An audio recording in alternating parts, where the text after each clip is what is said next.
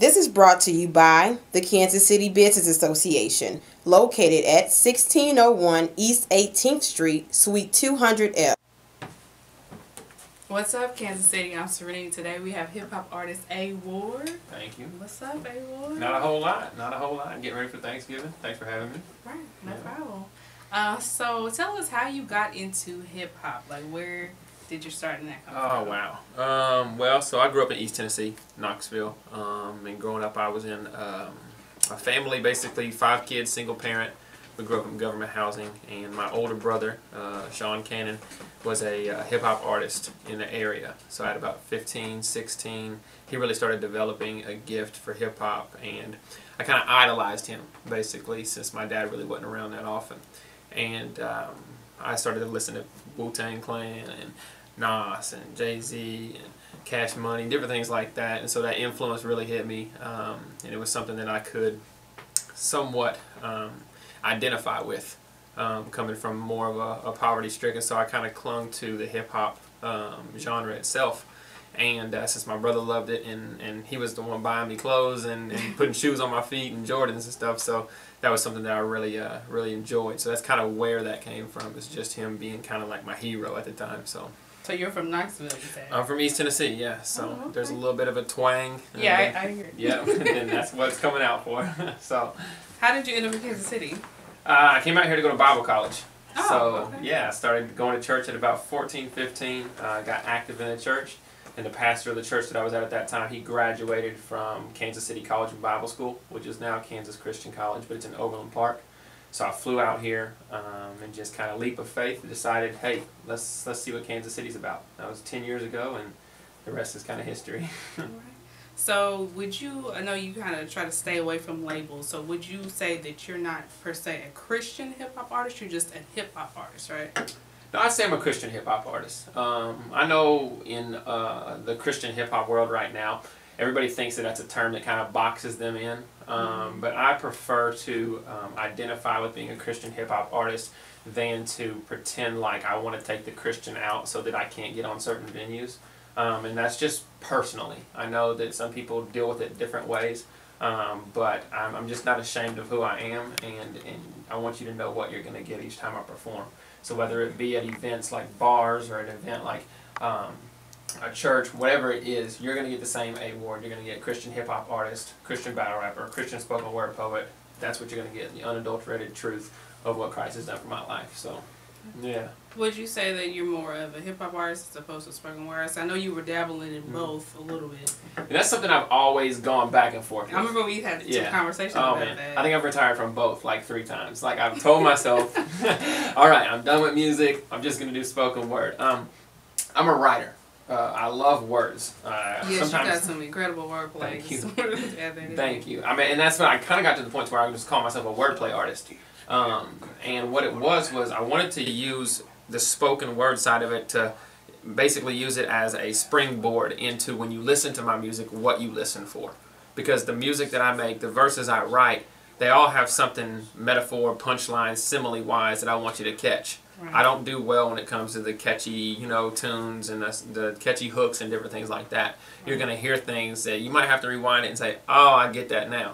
So I wanted to use the spoken word as like a foundation, so that like, oh, he's got what we call bars. He's got bars. Like when I go listen to his single, that's what I'm listening for, you know? And so I kind of go back and forth. So I think that the lane that I'm playing is just basically being an artist and then being used wherever God wants me to be used. And in the spoken word venue, it seems to have been a lot more effective than in the hip-hop world, but I still love the hip-hop side of it, so. Okay, so what LPs have you had out? I know you had one out like, what is it, 2013? I think it was, about 2013. I think it was November of 2012 was the last album that I put out. So I started doing music in 2009. So far I've got 3 hip-hop albums and a spoken word album. So 2009, and I think it was 2011, 2012, and then a spoken word album I did in 2011 as well. And I haven't done anything since, and I'm itching I started an EP, and then this battle rap stuff started happening. Right. And then it was like, okay, let's table the EP. Now where do you want me to do, God? So that's kind of where I've been. So if you could collaborate with any artist dead or alive, who would it be? Oh, Slaughterhouse. Oh, easily. word? Yeah, and like then they're probably looking at me like, wait, I thought you said you were a Christian. Right, because You know? I'm like, they are totally... Yeah, exactly. But no joke, like those four artists are four artists that I have the highest respect for, just for when it comes to their pen game. And it's definitely my favorite group of all time. And I basically think that if I could do a song with somebody, it would be them. Yeah. All right. So you just got into battle rapping. Tell us about that. Like how being a Christian hip hop artist in battle rapping. Like how did you? You know, that's for some people they're just like, why would he even get into that? Right. So tell us how you got into that. Well, I've always been a battle rap fan.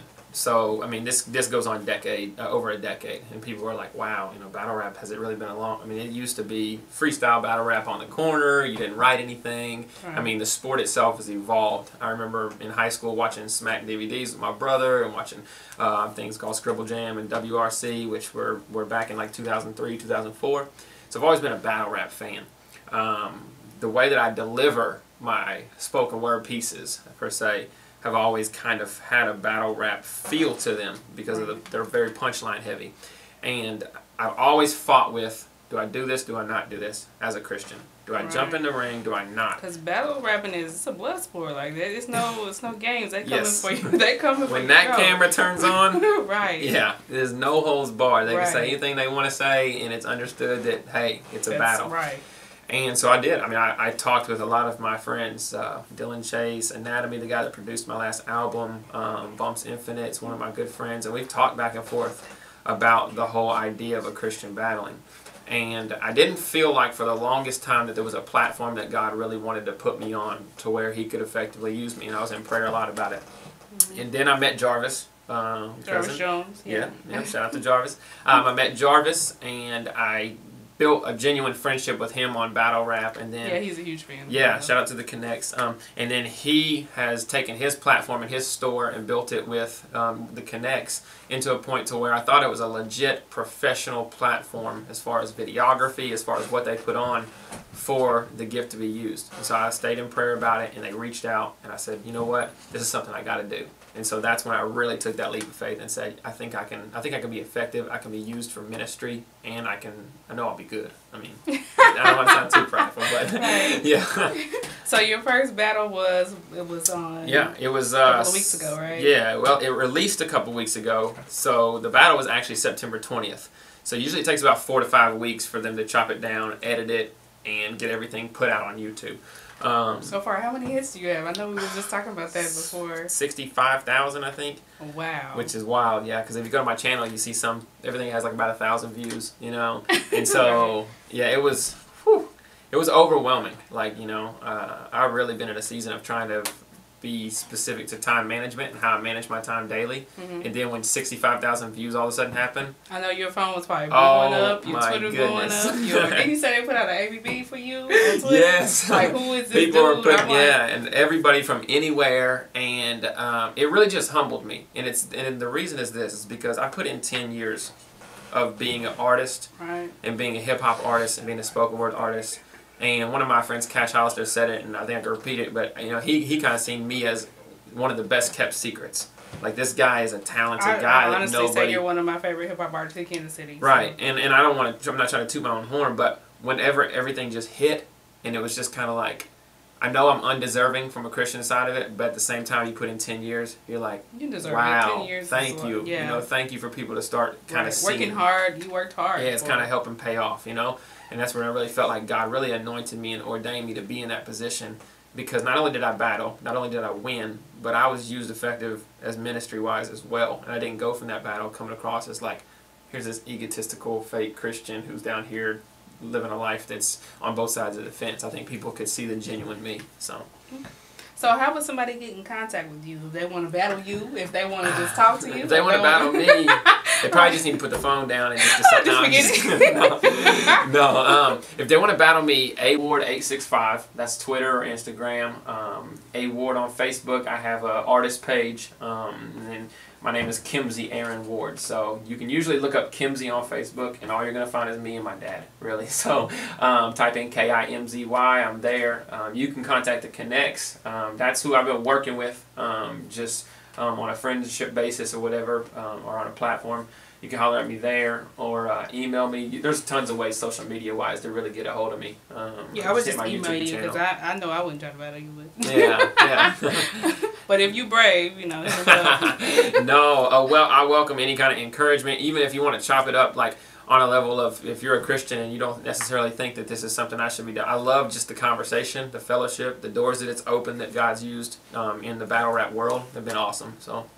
Well, thanks for coming in. Oh, thank you guys for having me. I really appreciate it. I hope you guys have a great Thanksgiving. It's been a blessing being here. You too. So, thank you. I'm Serenity, reminding you to spit your piece, and make sure you check out whatsupkansascity.net. I'm IFBB Bikini Pro Cat Williams, and when I'm not working out in the gym, I'm searching the web on Cascade Media and What's Up Kansas City. So make sure you check them out.